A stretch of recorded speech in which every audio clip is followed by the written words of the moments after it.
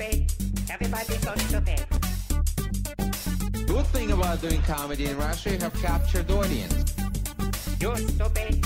Everybody's so stupid. Comedy History 101. When you're working in these places, we mentioned several of them, you don't get paid. Does that ever bug you to feel like you're getting ripped off, you're working for nothing? Oh, I always get paid. I don't know about Dottie and Mulder here, but I've always been paid. I'm making quite a substantial income. No, seriously, does it ever bother you? It never bothered me. You accept it. What are you going to do? It's a great showcase there. You know, both the places around are good because this is where the industry is. So, hearing that clip, what's your takeaway on that? That they don't like if you look at Letterman's sort of kind of body language in that YouTube clip, he looked very uncomfortable when the host of whatever show that was asked him, "You don't get paid. Does that ever bother you that you don't get paid?" What for the audience at home? Describe what he was doing, like body wise. He's wearing like 70s clothes, right? And he just okay. So what I learned from covering poker, a tell is when you start touching your face. Mm-hmm. When you feel uncomfortable, you know. So he was doing some tells that he wasn't happy with the host of that show, which is a clip from like a rare clip from, I would say like probably about mid to like maybe around 1977. He didn't like the question posed to him that you don't get paid when you do sets at the Comedy Store. Mm-hmm. Yeah. But that leads into what we're talking about today is the history of the Comedy Store strike. So once again, I am Harmon Leon, and with me is...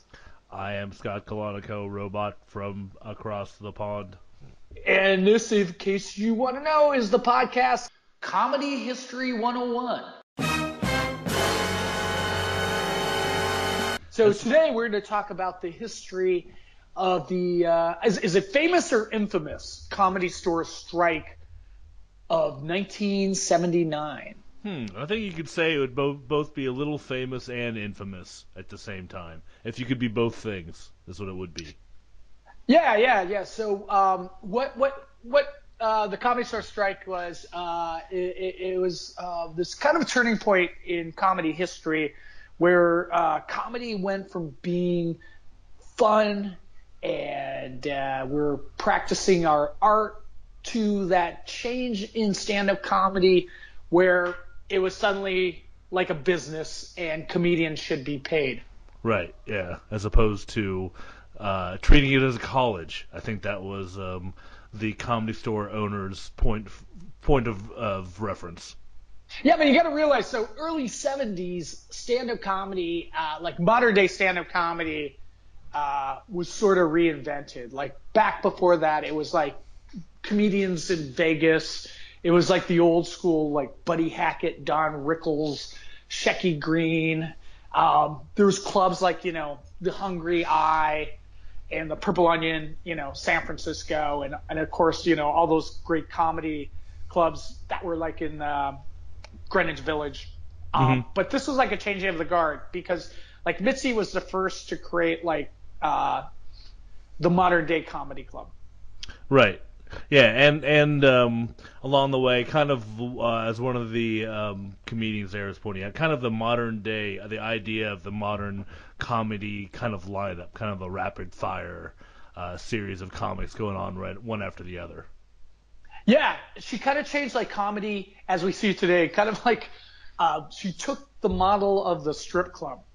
Yeah, exactly. Yeah. Which I feel like when I'm on a bill and there's way too many comedians, it gets that feeling. And the Comedy Store was like perfect for that because I don't know if you've ever been in the Comedy Store on the Sunset Strip, but it's kind of has that danky, like it's a dark black wall painted place, and it kind of has that strip club sort of feeling. So just backtracking a bit, the Comedy Store opened in 1972 by old school comedian Sammy Shore.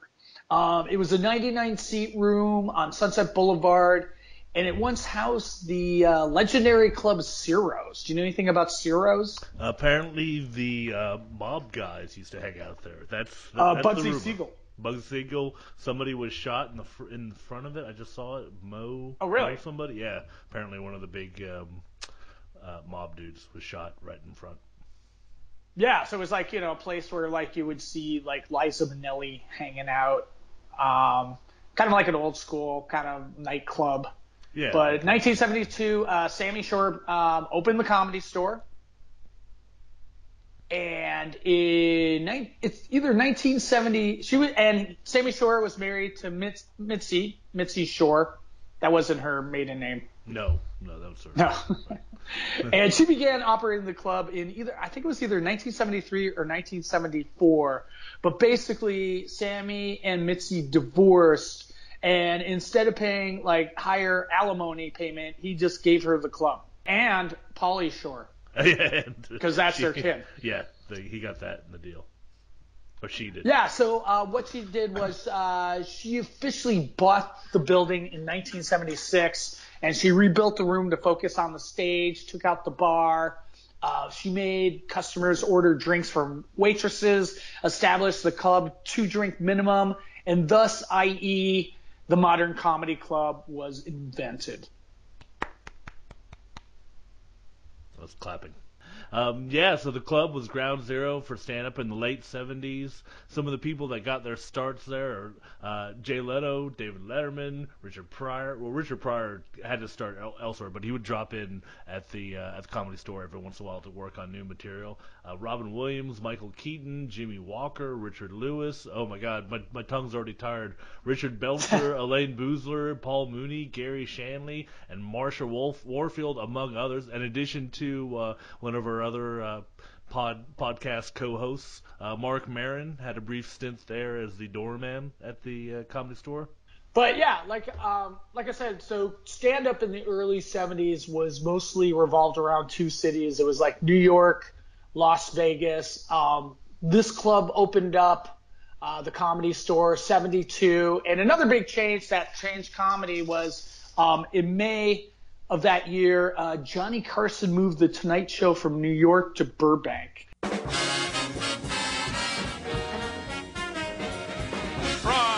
Hollywood, The Tonight Show, starring Johnny Carson. This is Ed McMahon along with Doc Severinsen and the NBC Orchestra, inviting you to join Johnny and his guests, Buddy Hackett, John Lithgow, and another segment of More on Movies. And now, ladies and gentlemen, here's Johnny. And that also changed the whole dynamic of club comedy at the Comedy Store, because in 1973, an unknown Freddie Prinze did a spot at the Comedy Store, and that won him a spot on The Tonight Show. And because of that, he became the star of Chico and the Man. Cockroaches are strong. You can't kill them. You ever notice? You step on them, you hear them snap. As soon as you lift your foot, they run like hell. That's because they know we believe the snap means they're dead, so they're going, chump, and they're gone. Chico and the Man with Jack Albertson from Charlie and the Chocolate Factory. And also Scatman Crothers from The Shining. Oh yeah, Scatman was in there too. Yeah, he was. Yeah, he's great in The Shining. But he wasn't the Man. I think that was Jack Anderson. Yeah, he wasn't the Man. No, he wasn't. But he's the Man, yeah, as in cool actor. Yeah, he was. Yes, Freddie Prinze, father of Freddie Prinze Jr. Yeah, exactly. So, yeah, one interesting thing to shift away from Freddie Prinze Jr. for a bit. An interesting thing that people were talking. So yeah, it was kind of like this snowball effect, because you had Freddie Prinze go up on the Tonight Show with Carson, and then Johnny would say, "Oh, by the way, you can see this young man performing at the Comedy Store here in Los Angeles." And so that would just be, people watching this at home who were aspiring comedians would see this and go, "Oh, well, that's the place they need to be, is to go to the Comedy Store." Yeah, and that was like what David Letterman said in one of those old interview clips. Mm-hmm. Like, he'd be listening back in Indiana. It's like, I want to make it as a comedian. And all these comedians that are on The Tonight Show, it sounds like they all perform at the Comedy Store. Mm-hmm. And suddenly it became like that was like the place to go. If you're a comedian, you would do the Comedy Store with the chance of getting on The Tonight Show. And isn't it like crazy that was the only show in town? Like TV show. Yeah, that was. I mean, it was like if you're on The Tonight Show back in the 70s and you kill it, and Johnny tells you to come over to the couch, you were like a made man. Yeah, that was that was it. Yeah, it was interesting. That was you had the gatekeepers. Yeah, and it was such a gatekeeper. And because of that, Mitzi saw herself as sort of like a den mother for these inspiring comedians. She thought of like the Comedy Store was like a college for comedians, and she thought, which was sort of true, that she's giving these comedians an opportunity to like work on their craft and possibly get discovered. She would like make phone calls on behalf of some of the comedians or lend them money. She took some on vacations with her. That sounds a little dodgy. We'll get into that. I've did some research on this. So that's what she thought. She thought, okay, I'm providing this training ground for comedians. But how did things change? Like, Mitzi's goal was to make the main room of the Comedy Store, like, for Vegas acts like Buddy Hackett. It is very seldom that at a prenuptial dinner, a trunk dick reaches for a potato. And the mother said, I don't know what I saw. Could you do that again? He said, I could, but I don't know if there's room in my ass for another potato. So she thought like the main room would be like this Vegas showroom, and then the original room would be for the up-and-coming comics, but the established Vegas acts didn't want to play the Comedy Store because they thought that would ruin their draw like in Vegas. So the main room and the original room all became Mitzi's like regular Comedy Store players. The only problem is no one was getting paid, and you would have comedians like Jay Leno and Letterman, opening for Sammy Davis Jr. in the same size room in Las Vegas and making like $10,000 a week, and then they come back to the same size room in Los Angeles and they'd be making $0. Right. Yeah. So they were like, well, wait a minute, why? And it is kind of a little crazy. It's just like, where were all that money going again? Yeah, it was Letterman's friend, what's his name, comedian George Miller. There's no receipts at the Motel 3. When you give them the money for the room rent, there's no receipts. Instead, the same guy followed me around night and day. Yeah, he paid. Yeah, he paid. Yeah, he paid. Do you remember him at all? No, I don't. I heard somebody talking about it. I was trying to do. Yeah, his mom was the bookkeeper. Yeah, so that was another like kind of slap in the face for the comedians, was that George Miller, who was he was like Letterman's best friend, like when they were up and coming, but his mom did Mitzi's books and she was just making bank off the place. Right. So those guys didn't feel very welcome that they weren't making money.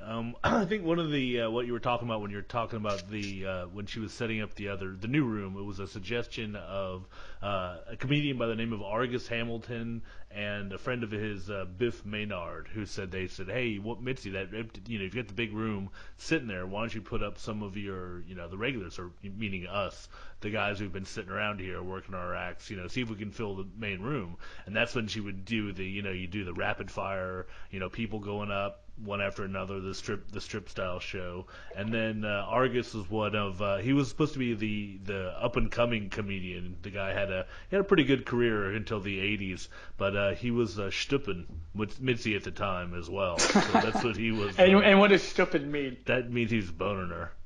Oh, right, but I was using it like comedian talk. Stuppen. Yeah, no, that's fine. And if you look at, I checked out like some of his videos, like or stand-up appearances on YouTube. Comedy doesn't age that well.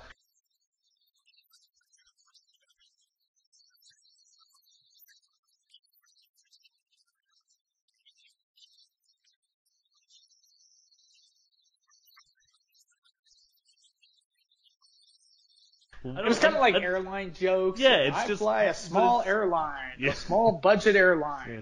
We had this. Well, he was from Oklahoma, and that was his deal. That was what he does. The thing that they tell you to do in comedy stand-up schools. They talk about where you're from. Yeah, but he was on the Tonight Show, like, and you talk about like passing the gatekeeper. He was on the Tonight Show more than 20 times. Yeah, I know. They thought he was going to be, he thought he was tapped as kind of the next Johnny.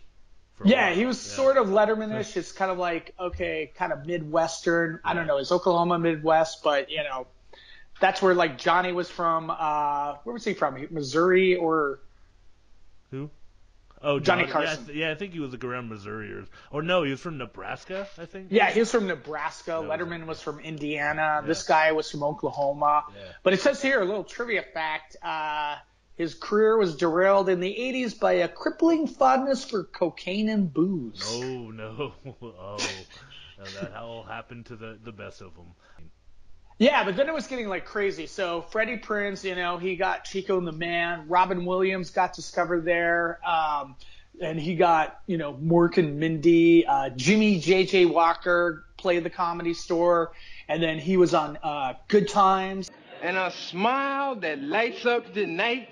And it all belongs to Kid Dynamite! So it came to this part where Mitzi was making so much money off the regulars who weren't getting paid. And, you know, again, it's kind of like people in comedy clubs just have that mentality of, like, you know, you're just lucky to be here and get the stage time, which in some cases is true. But it's just like, even to this day, it's just like club owners just take advantage of comedians. Mm-hmm.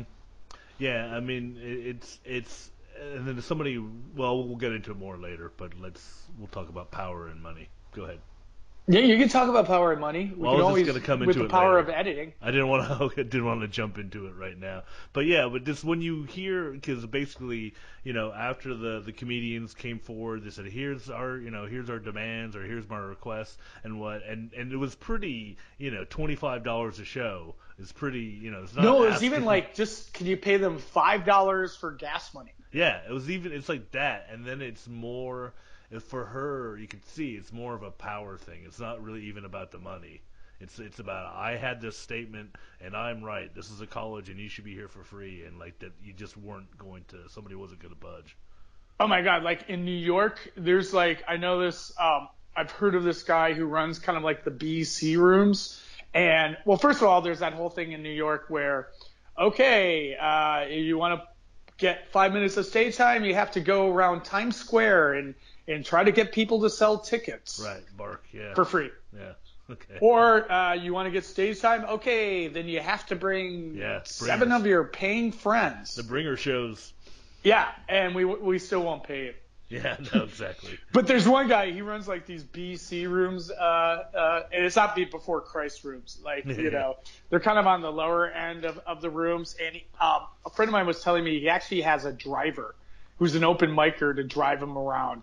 Oh my God. Yeah, like I tried once to arrange like, you know, because I produce shows, like to arrange like a show there. So I met with like his, like, and this is in quotes, his assistant, who was just an open micer that he got like as an assistant who he doesn't pay, you know? So it's like, even to this day, it's just like, you know, people just take advantage of, I don't necessarily think that's across comedy. It's across like people who prey on people's vulnerabilities and know they can exploit them. Right, exactly. But so the comedians, they felt they were being exploited. So in March 1979, the Comedy Store regulars formed kind of a quasi-union called Comedians for Compensation and went on a 6-week strike right in front on the Sunset Boulevard. And they were led by comedian Tom Dressen, who was a former like union leader in Chicago. You know who have the best names in our society, though, really? Indians have very good names, descriptive names like Iron Eyes and Running Bear. Imagine if we all had names like that. Hi, I'm Hook Nose. These are my daughters, Padded Bra and Tinted Hair. Yeah, and Tom, interesting. He was started up before he was a Teamster for a while in Chicago, and then when he started doing stand up, he was part of a comedy duo with Tim Reed. Now, I don't know if you remember who Tim Reed, but he is probably most famous as Venus Flytrap from WKRP. Oh yeah. So I remember reading this somewhere, and they were like, so Tim Reed's an African American, and Tom Dressen's a white guy, and they actually would break. Yeah, they were the first biracial comedy team, and they started back in the 60s. And like one of their Dressen's joke to this day still is they were the first and last biracial comedy team, according to Tom Dressen. To Tom Dressen, yeah. Yeah. So they formed a picket line in front of the Comedy Store, and they had like picket signs that would say things like "No money, no funny," and of course the yuck stops here. But so the news picked up on this, like not only like did the LA Times, but like the local news, and they just thought, okay, we'll spin this of angle. How funny is this? These stand-up comedians are picketing on the picket line. So that was like kind of a, like a water skiing squirrel news story to them. Yeah, exactly. There was a, see if I'll give his last name pronunciation a try. Bill Nodal-Sater.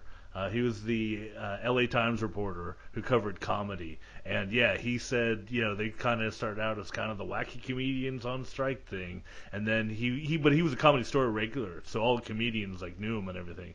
And he said he was there covering the strike, and Elaine Boozer got really mad, came up to him, and she was like, it's not a joke, this is a real deal.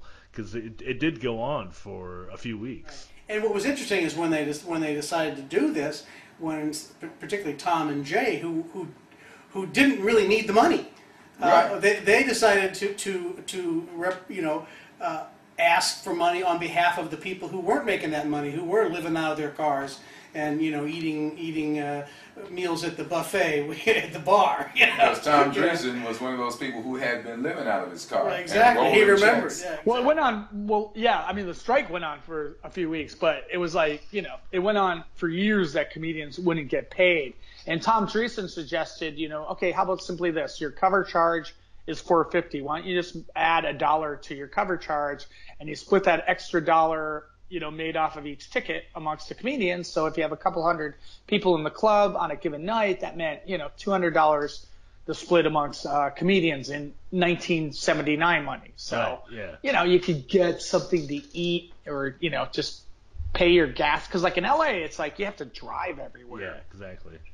And if you can't afford, you don't have any money, it's not like jumping on a New York subway. It's like, all right, you're kind of trapped, and you drive all the way down to the Comedy Store, and you're walking away with no money.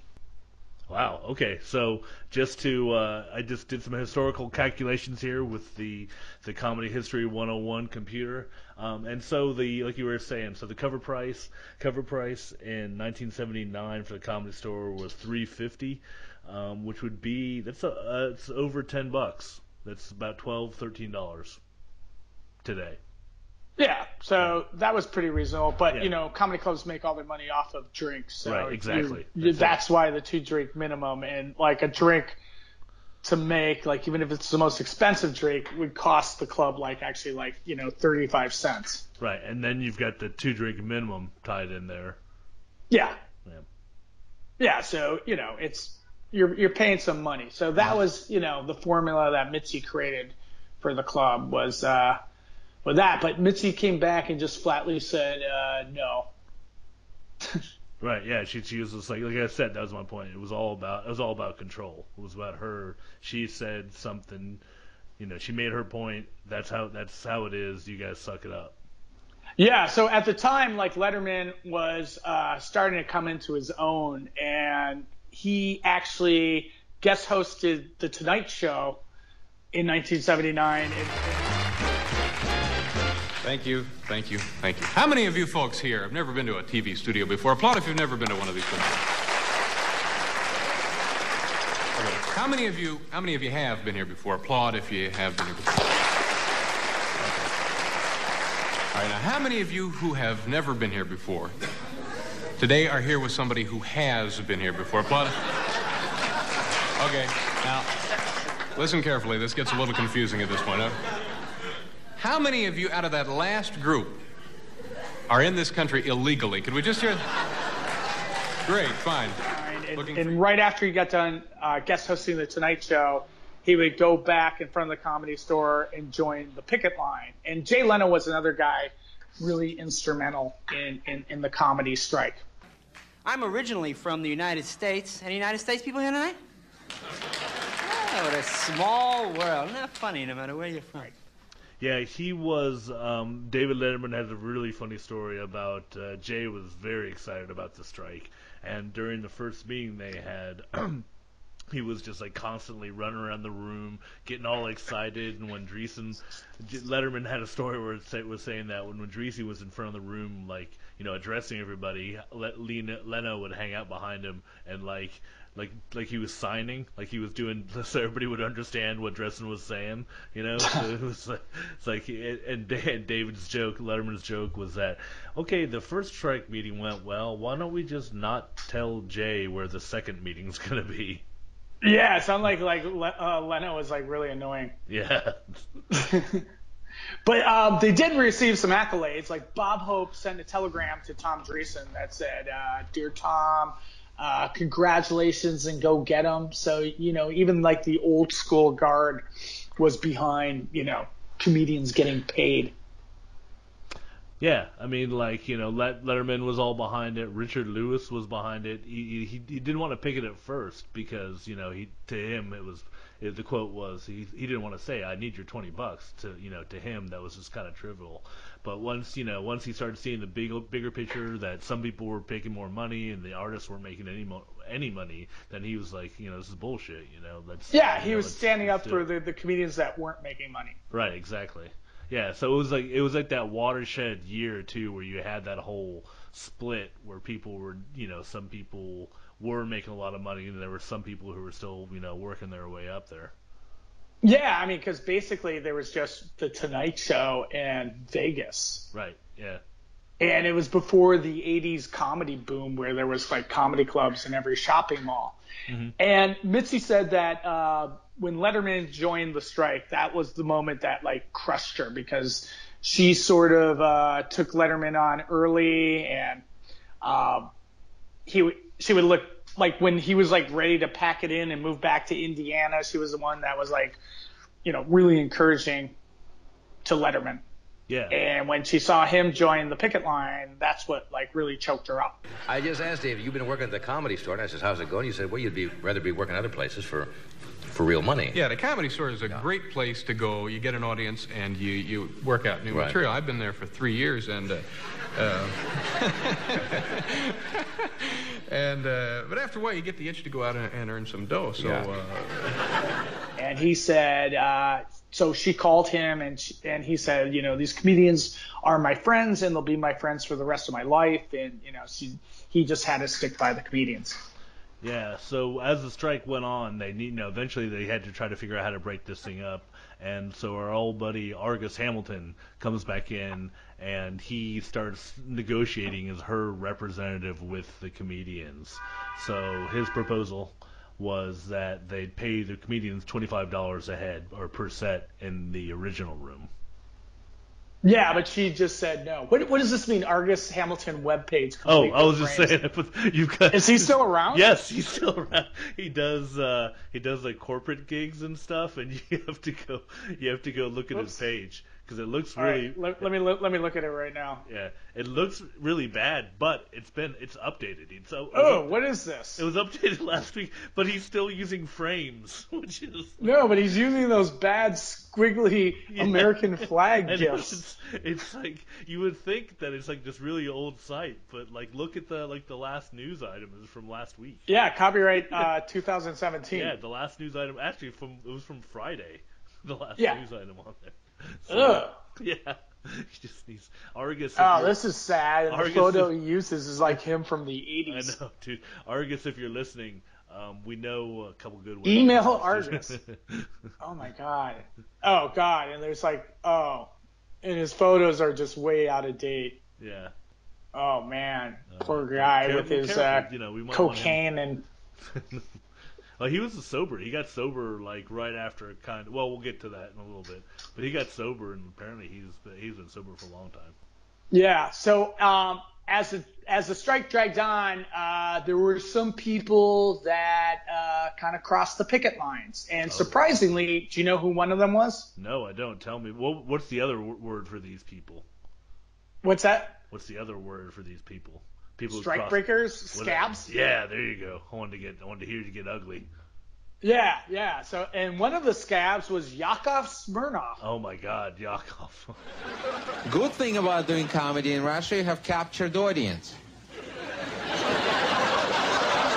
They're not going anywhere. But he didn't know any better. Yeah, he's like, in U.S., you pick a comedy club, but in Russia, comedy club pickets you. It says my name, Smirnoff. Welcome, what a country. Yeah.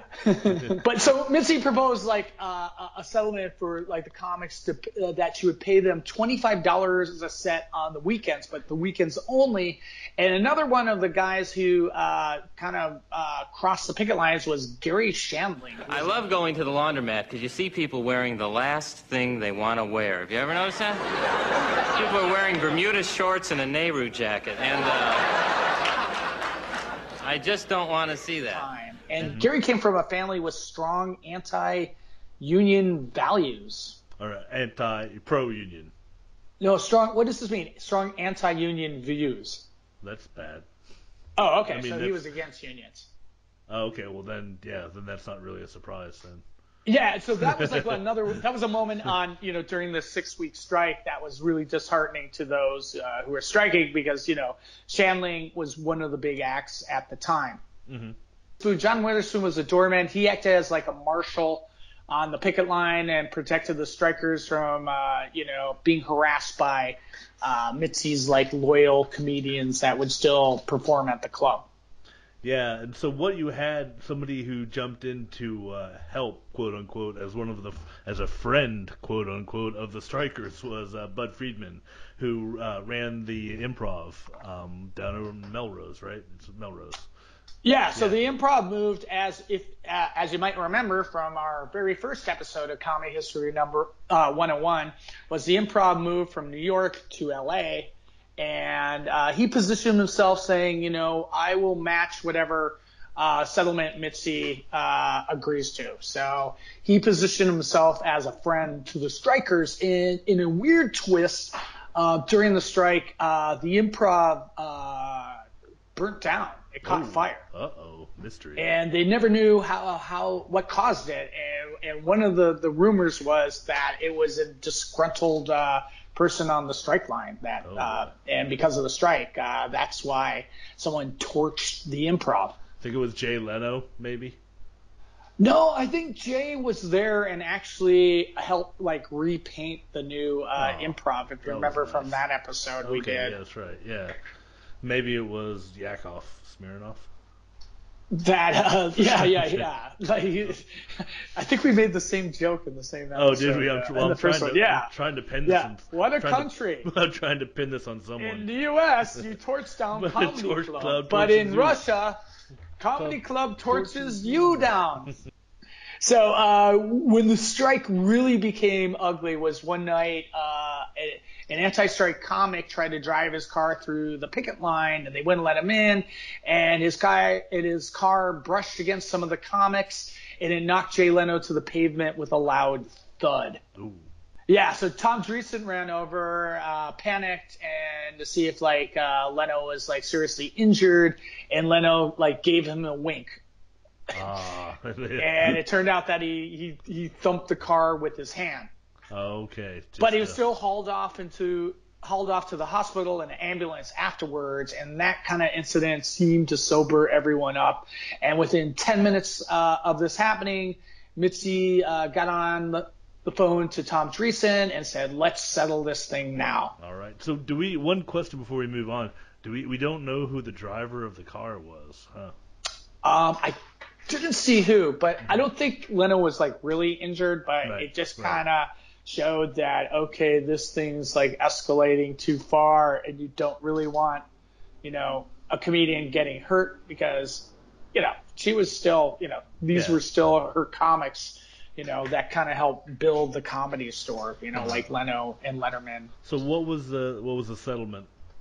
So on May 4th, 1979, a settlement was reached that, so the comedians would be paid $25 per set, and new comedians or newcomers, they would work something out. So the performers got 50% of the door in the main room, which is the big comedy room, or $25 a set in the smaller original room. Okay, well, and we'll hear, according to the Comedy History 101 computer, it's actually not bad. $25 in 1979 is $84 today, so almost $100 for Yeah, doing- so anyways, one of the big comedy clubs in town is the Comic Strip on Upper East Side, and I think they only pay $35 a set. Like right now. In 2017 Okay. dollar money. Do you want me to figure that out? 1970? Yeah, but even the Comedy Cellar is about the same. Yeah. Oh my god. Yeah. Yeah, because. So, well, these are showcase cities, you know. So Right, yeah. these clubs can get away with that kind of money because, again, it's a showcase format. It's not like a headliner, middle, whatever. Right, It's yeah. like, you know, you get a lineup of 10 comedians. And, you know, like the Comedy Cellar's lineups are all, you know, people you know. Right, exactly. Yeah, just going out and seeing. So it was pretty good. So it was not, you know, that's not a bad, $25 isn't bad for 1979. Yeah, so at least the comics were getting paid, but there was some still bitterness because of it. And because of, like, some comedians that were on the picket line, they just found they would get less stage time. Oh, okay.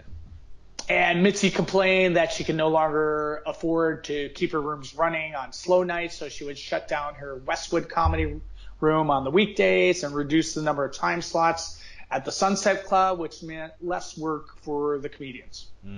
So what was there any other negative fallouts to the strike? You tell me, man.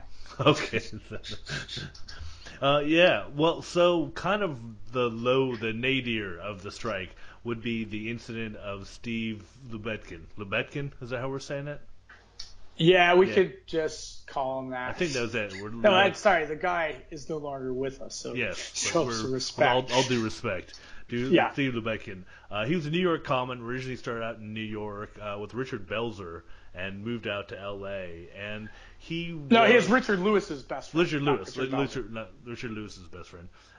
And he moved out to L.A. to make it big in the business.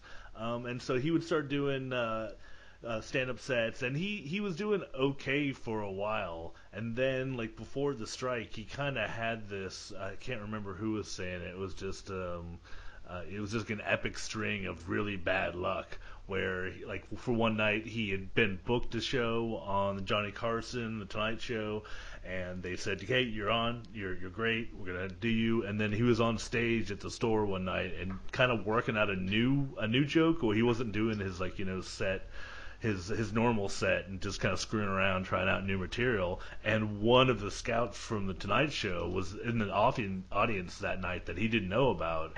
And the scout was like, you know, this guy sucks. So they wound up canceling that gig. He had a couple other gigs where I think he was supposed to be on, it was like some variety show, and then it got preempted by when Nixon went to China. Really? Yeah. I never heard that. Yeah.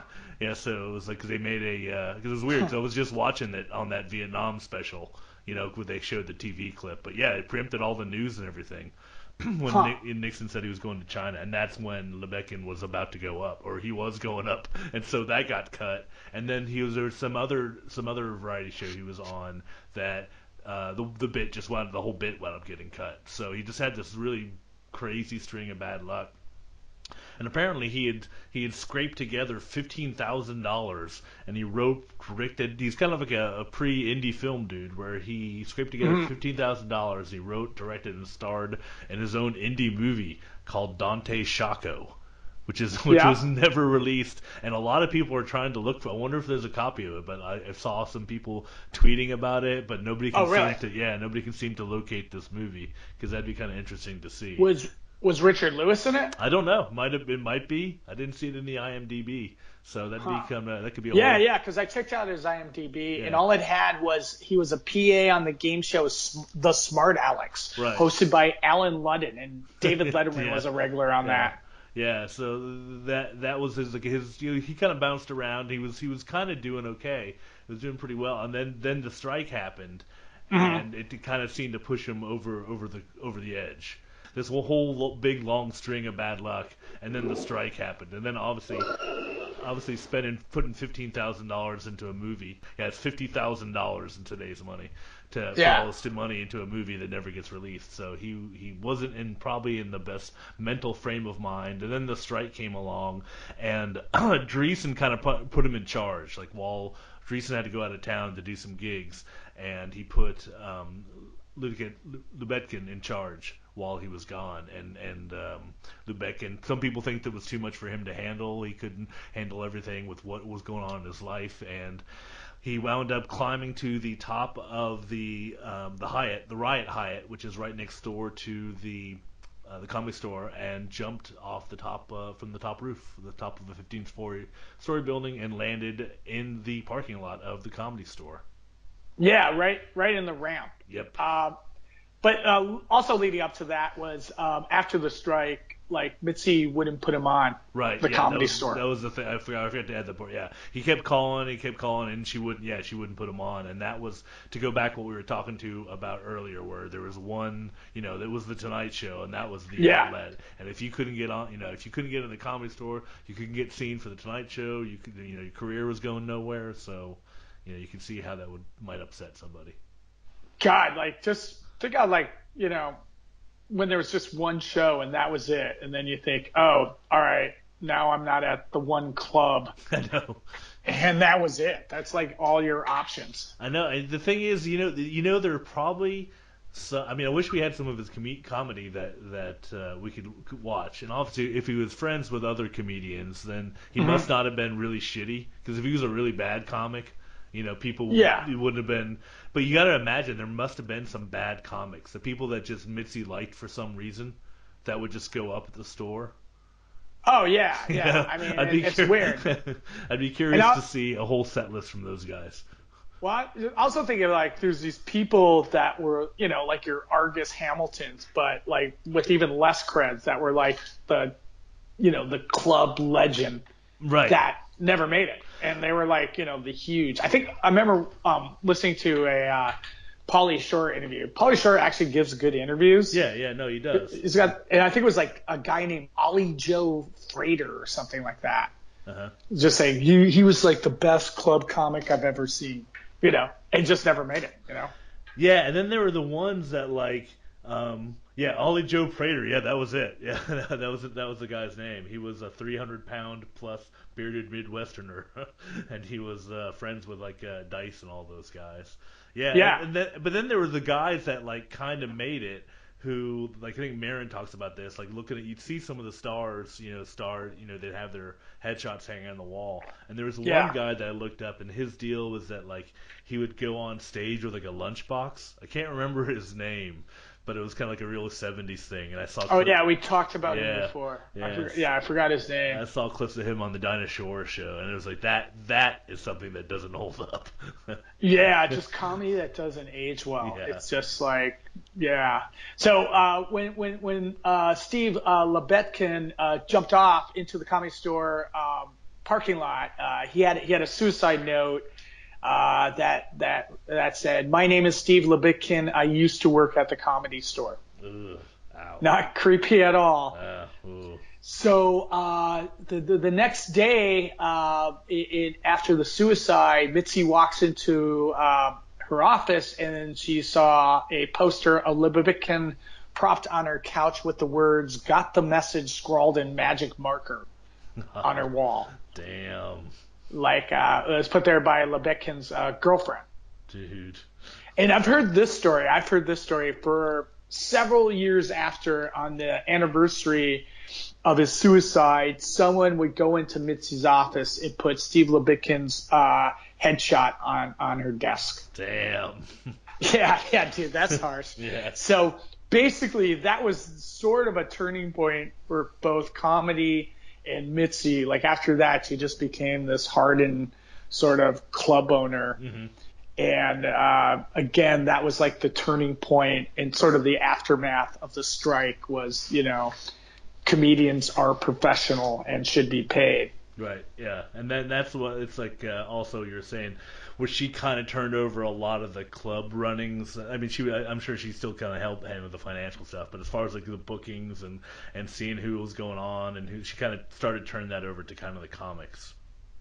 Yeah. So after that, she stopped referring to her club as a school or college, and it was same with like other comedy clubs where, people are making millions, but the reason that the people are there at the establishment are the first place is because of the comedians who should be paid, because that's what's really paying, the wait staff and the bartenders and all that. It's, the comedians that are on stage. So what are the takeaways from the Comedy Store strike of 1979?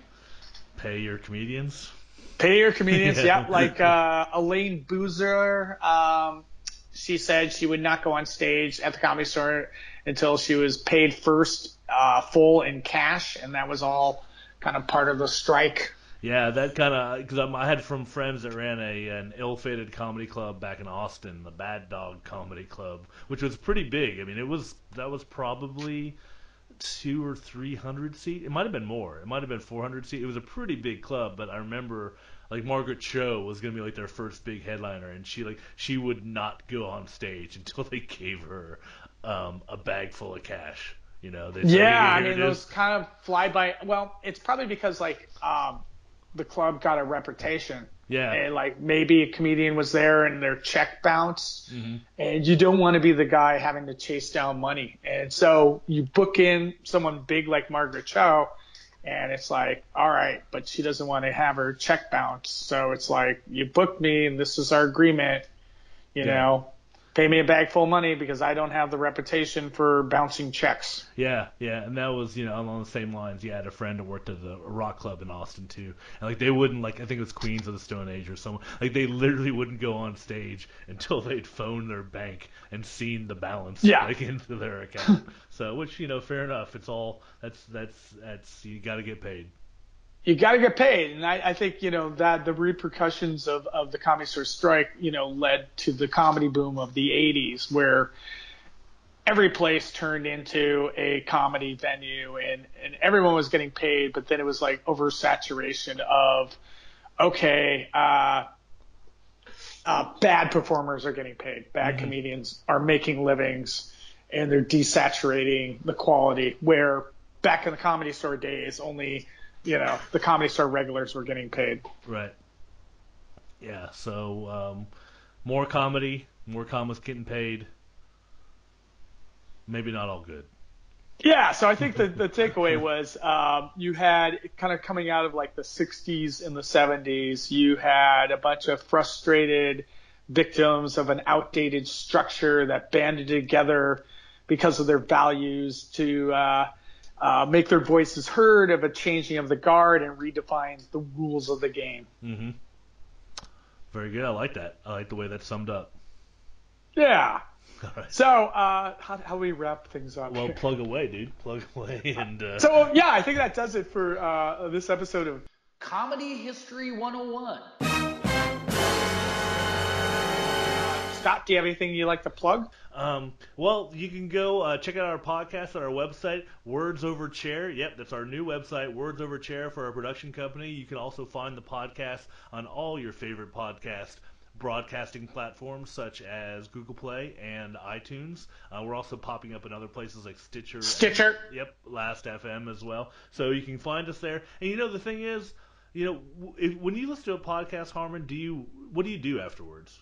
I donate money. Okay. Because much like the comedians of 1979 at the Comedy Store, it's good to get paid. If you appreciate the podcast and how much we dig into the history of the Comedy Store and other topics, throw in $1 or $5.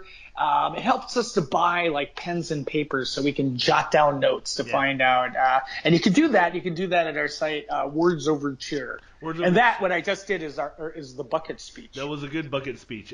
But I also was going to say, in addition to donating, people, if you rate us, that's almost as good as a donation. If you rate us, leave a comment. Hopefully it's good. Maybe even a suggestion of what you want to hear next over here on Comedy History 101. We also have our Twitter, which is @WordsOverChair. Check us out, tweet at us, say hi to us. And also, we have another podcast that Harmon and I do as well that's called This is the President, where we go over historical presidential speeches, phone calls, press conferences. Believe me, it's a lot more entertaining than it sounds. It's like history. It's history and presidents all wrapped in one, because we always compare it to our current president, which is, you can't go wrong. You can't go wrong with comedy value on that. Exactly. And once again, thanks for tuning in, and like us and rate us on iTunes. Thanks a lot. All right, everyone. Bye. You're stupid. Everybody's so stupid. Good thing about doing comedy in Russia, you have captured audience. You're stupid. Everybody's so stupid. Comedy History 101.